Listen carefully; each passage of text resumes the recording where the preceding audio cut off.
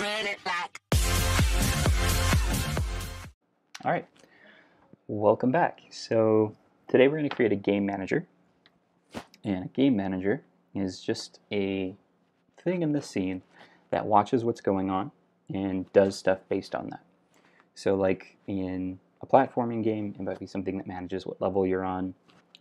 In a game like this, it's going to be something that manages the creation or activation and deactivation of the bricks when they get hit by the ball. It's also going to be looking for if something happens to end the level, and if the level ends, it'll do something. So to do this, we're just going to go to main. We're going to right click, create empty, and I'm going to call this game object game manager. I like to put my game manager off to the side of the screen, and I also like to give it a icon so that I can actually see its name. Now the thing about giving it an icon like this is no matter how far I zoom out, that icon still takes up the same amount of space on the screen. So if I zoom way in, or if I zoom way out, it's still taking up the same proportion of screen space, which makes it pretty handy if you're zoomed out working on UI but you want to be able to access this really quickly. You can just click on it because it's still going to be there. Kind of a nice feature. Okay, so to actually monitor all this game manager stuff, what I'm going to do is I'm going to go to our scripts folder. I'm going to create a script for the game manager. And this script is going to be called, surprise enough, game manager. So I'm going to right click, create new C# script, and then we'll call this game manager. I'm going to open this up in MonoDevelop. So I'll just double click it and it'll come up here. So here are the scripts I already had: my brick health manager, my brick color controller, my ball controller, my ball stop. So I'm going to go to the game manager here, and the first thing we're going to do is create a reference to those spawn positions. Let me zoom in a little bit here so you guys can see it better. Okay, so I've got these spawn positions here. Now, as they are in the world, they're game objects. But every game object has a transform attached to it, so I could refer to these as game objects, or I could refer to them as transforms. If I refer to them as game object, it's referring to the object in the world.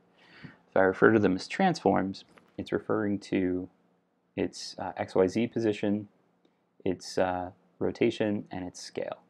Oh, one thing too, you'll notice now if I click on these game objects, they don't have the same positions they used to, because these positions are now in reference to the spawn point.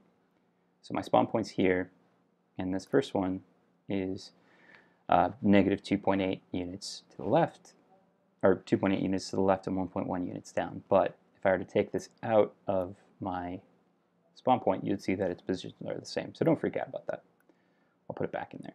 All right, so I can either reference the objects themselves, in which case I can get the transform from the object, or I can just start out by referencing the transform, in which case I don't need to get the transform.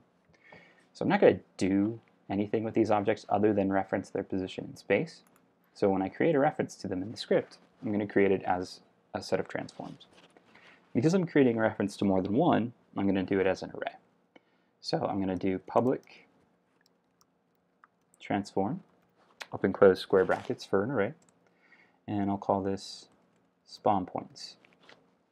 So now if I save this, I jump back into Unity, you'll see, oh, yep, and I need to attach the script to the game manager so it actually knows what it's doing. So I'll go to my game manager, attach the game manager script, and you'll see that we have this set up for spawn points. Now if I hit the window shade, the little triangle next to it, I can tell it its size, and then I can manually pull each of these. Or what I can do right now, I'm going to lock this so that I don't see anything else even if I click away. So I'm just going to click that little lock up in the corner. And I'm going to choose all my spawn points by shift selecting so that I have them all, and then pull them over here until I see that plus. And then there they are. Now I'm going to unlock this, and if I go back to Game Manager, I've got my 6 spawn points. Okay, so there we go. I've got a reference to my spawn points. Now, the first thing I want to do is when the game first starts up, I want it to pick a certain number of spawn points.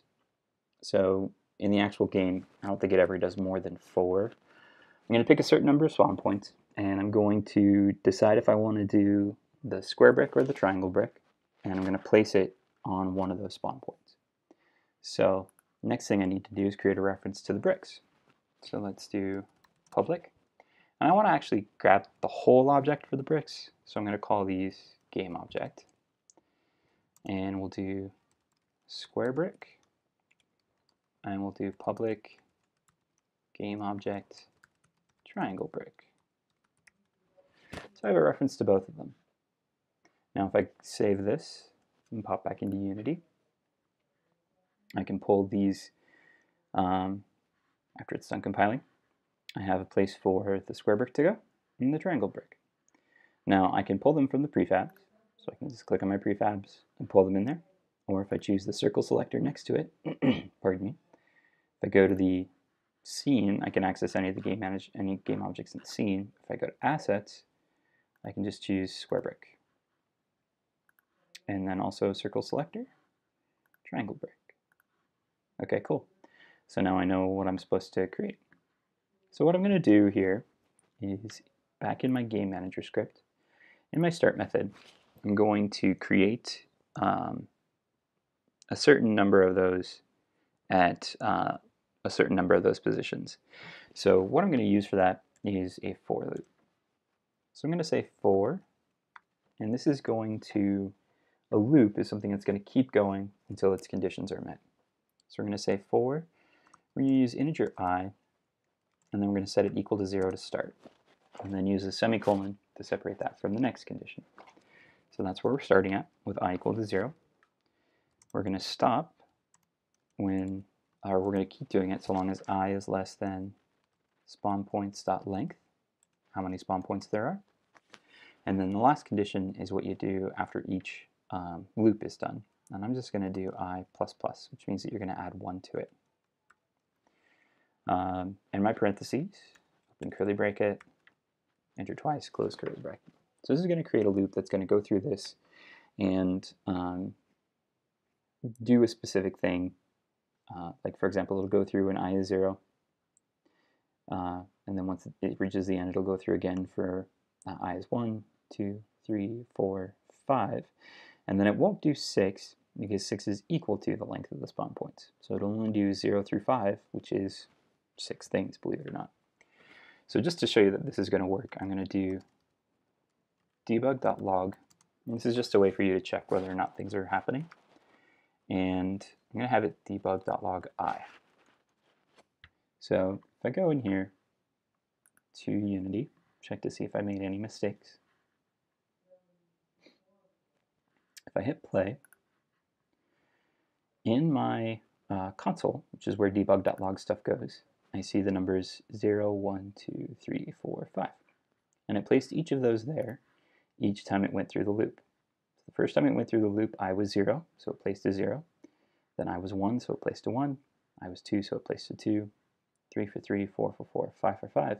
And then it didn't do a 6, because 6 would be equal to the length of the spawn points. So you just get out of play mode here. I'm also going to turn my background back on, because I can use that now. Okay. So what I'm going to do instead is I'm going to have it check whether or not a specific, actually I'm going to have it go through each of the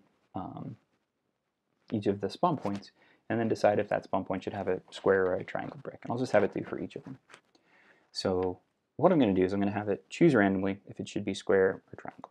So what I'm going to do is spawn, actually, I'm going to use the instantiate call, and I'm going to instantiate it randomly between square and triangle on each of the bricks. And then I'll talk about object pooling in the next video.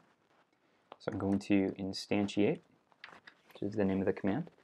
And what I want to instantiate is a square brick.